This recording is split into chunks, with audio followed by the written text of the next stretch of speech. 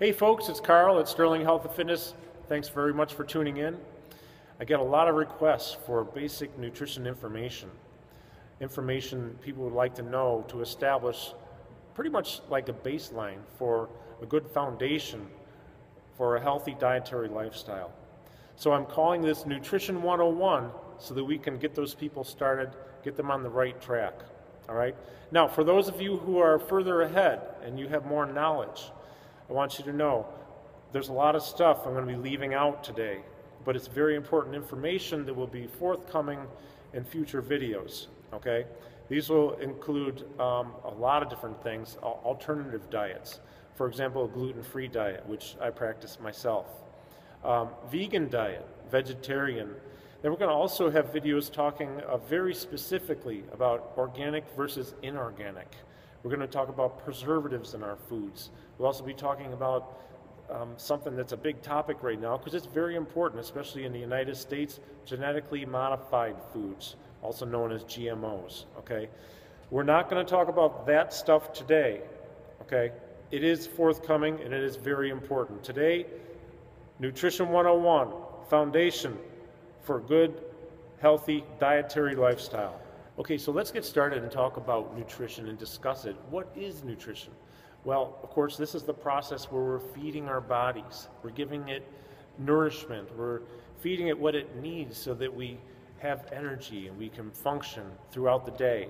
And hopefully if we feed quality nutrients, we give quality nutrition, then we live hopefully an optimally longer life, a healthier life, okay? This comes from a few different areas, one of them being macronutrients. And let's talk about what macronutrients are, okay? They include carbohydrates, proteins, and fats, all right? Along with this today, we're going to be talking about fiber, minerals, vitamins, and water, okay? All these things are essential for optimal health, that we get the proper amount of all of those things, okay? Now, the next step is, where do these things come from? What is in these things? How do we measure what we're putting in our bodies? And that brings us to the next thing here, which is calories, okay? This is a word that gets thrown around a lot. A lot of people don't actually know what a calorie is. It can be associated with negativity a lot of times, so it has a negative connotation. Well, that would only be if you're eating too many of them. Let's talk about a calorie. What is it? Okay, well, a calorie, if you were to define it, is the amount of energy it takes to raise 1 gram of water 1 degree Celsius. Okay, that's a really long definition. We don't really need to know that, but what we do need to know is calories are energy. All right? Calories are energy. Okay, now that we know what a calorie is and that it's a unit of energy, our next step is to figure out how many calories we should be consuming. But before we get to that, we have to know how many calories we are burning. Okay, so a commonly used equation to figure this out, which is pretty accurate, generally speaking, dietitians use it all the time, is called the Mifflin-St. Jeor equation. Now, if you go to my website, which is sterlinghealthandfitness.com, click on the nutrition link, you'll see over in the left-hand column, Mifflin-St. Jeor equation for figuring out how many calories you burn. It's based on 5 factors, okay? The first 4 factors calculate your resting metabolic rate. In other words, let's say you were sedentary. You get up in the morning, but you don't move around all day, all right? And then you go to sleep at night. So you're in bed all day. The first 4 factors, which are your height, your weight, your gender, and your age, those things put into this equation, calculated a certain way, are going to give you the number of calories that you burn being completely sedentary. Okay, for myself, it comes out to be about 1,900 calories a day. If I didn't do anything all day, I lay in bed, stay awake, I'll burn about 1,900 a day. But there is a 5th element to that equation, and this is a variable because it varies for each of us. Okay, it's called your activity level. And we need to plug this number into the equation. It's the last thing that goes in, and this comes off of a chart, and that's on my website also under the equation. You'll see that there. Now, for me personally, when I put in my activity level, I'm burning about 3,100 calories a day. Okay, so now I know that based on my average daily activities, if I eat 3,100 calories a day, I'm going to stay the same weight. So if I consume 500 calories per day less than I burn, after 1 week, if I do this for 7 days in a row, after 1 week, I'm going to lose 1 pound. Why? Because there are 3,500 calories in a pound, divided by 7, 500 a day. So that's one way to set a weight loss goal right there, folks. All right, so we're going to get back on track here, though. We digressed a little bit. So we want to talk about, once you establish your calorie intake goal, you need to figure out where they're going to come from. Okay, now this is where we get into the macronutrients. All right, I'm going to give you a couple sets of numbers here. The first set are the recommended daily allowances of the macronutrients. Let's talk about them, all right? We've got 45 to 65% of calories coming from carbs, 10 to 30% coming from proteins, and 20 to 35% coming from fats. So we want to keep in mind that, you know, we're all different. We have different activities we're involved in. So whereas these recommended daily allowances have a range of percentages that they span, for example, 45 to 65% of calories coming from carbs. Well, I know for me, 65% of my calories coming from carbs would be too much. I don't need that many carbs. But I'm not a marathon runner, and if I was, or an ultra marathon runner, I might need that many carbs because carbs are fuel. So that's just an example. A bodybuilder, for example, they're probably going to eat less carbs on the lower end of the carb scale anyways, and more protein. They'll be higher on the range of protein because they want that for their muscle development and recovery. All right, so we're all different. And it doesn't end there. Here are a couple examples of health issues which can impact where we should get these macronutrients from. For example, somebody with polycystic ovary syndrome, they're going to be advised to go lower on the carbs, lesser on the carbs, and a little bit higher on the fat intake, because generally speaking, they'll do better with that kind of macronutrient intake. Whereas somebody with heart disease, they're going to be advised to cut down on the fat. All right? So let's just talk about it here real quick. My calories, and this is just for me, so I'm not saying that this is good for you. You need to figure out where you're at. But 45 to 50% of my calories are coming from carbs. All right? So I eat 3,100 calories a day, about 1,500 are coming from carbs. Okay, 20 to 30% from protein, and 20 to 25% is coming from fat. That's for me. Okay, you need to figure out what's right for you. So that is macronutrient breakdown. So let's talk about another area which is essential to optimum health and for a good diet. That is fiber. All right, folks? Fiber is essential for us to help eliminate the stuff we put in our bodies to get rid of the waste, move it out the other end. All right, the good news about fiber, we can't digest it. Okay, so it usually doesn't count against us as far as calories. All right, we eat it, we can't digest it, but it helps move that stuff out. Okay, the breakdown looks like this. Men, 38 grams or more per day of fiber in your diet. Women, 25 grams or more. Be sure to include this in your diet. All right? So I want to move on to another topic here. This is one of my pet peeves, folks, and I just need to clear up some of the rumors out there. Okay?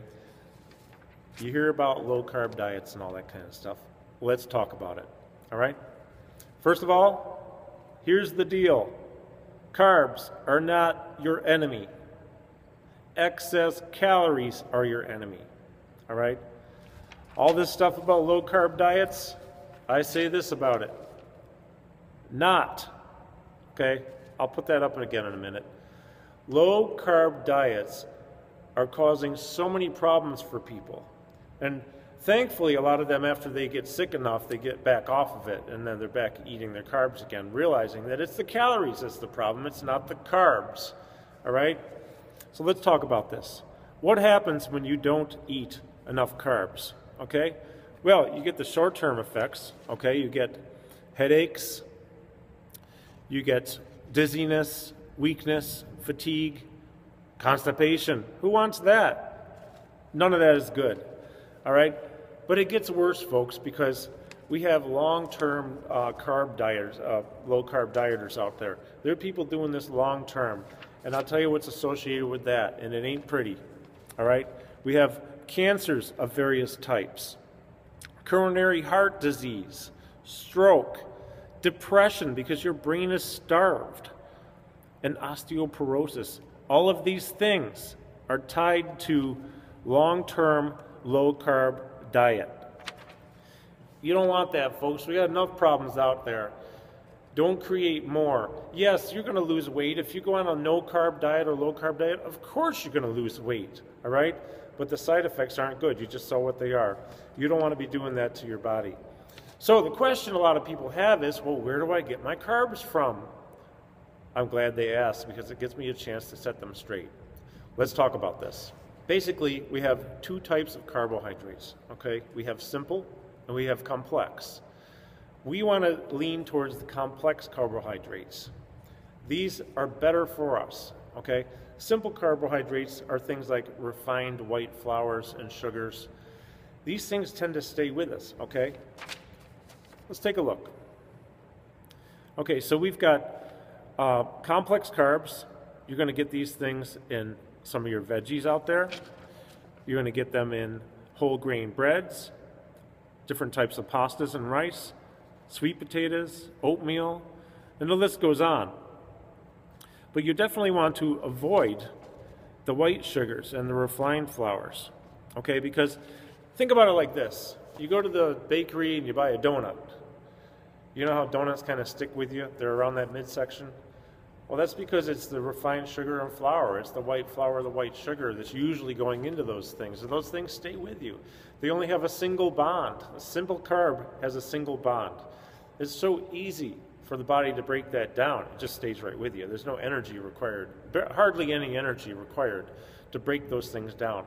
Whereas a complex carb has a triple bond. Okay, your body has to work hard. It takes a lot of energy, okay, to break that down, and that tends not to stick with you like these other carbs. But remember, though, carbs are not the enemy. Excess calories are your enemy. Please don't go on a low-carb diet. You're going to pay a price for it. It's never good. So let's talk about our next macronutrient, which are proteins, all right? We're going to look to some lean meats for these, all right? Chicken, lean red meat. A lot of people are against eating red meat, by the way, and that's fine. I eat some now and then, but I can assure you that when I eat it, it is lean, all right? Seafood, eggs, and some dairy, all good sources of protein, okay? Now, if you're vegetarian or not, you can add in other forms of protein too. For example, the legumes, all right? Soy products, tofu, various types of beans and lentils, and lots of other stuff too. You can just get online, you can Google this stuff, and you can find out some really good protein sources also. And the last macronutrient we'll talk about is fats.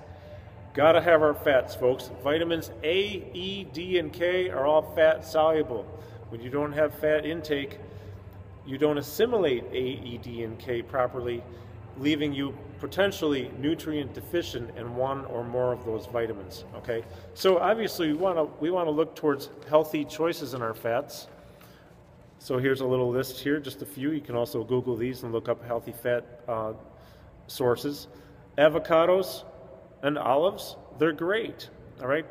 Extra virgin olive oils, clarified butter, coconut oil. I've actually been using coconut oil a lot recently, and it works out great.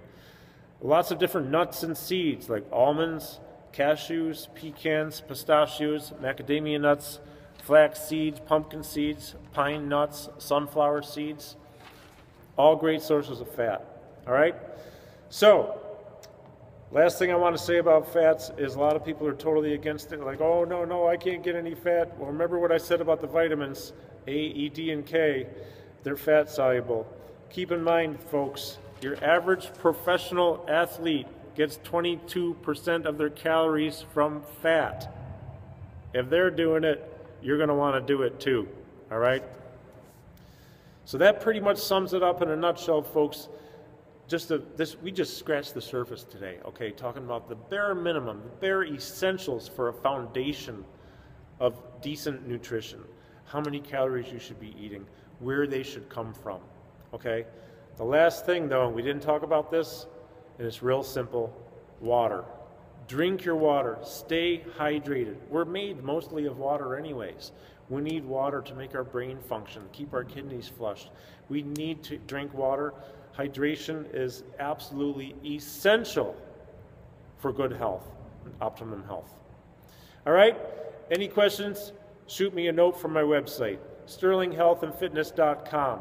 We have lots more videos coming out real soon with a lot more details on every single thing we talked about today. Thank you again for tuning in, folks. This is Nutrition 101, and we're moving up from here. Have a great day. Thanks for watching.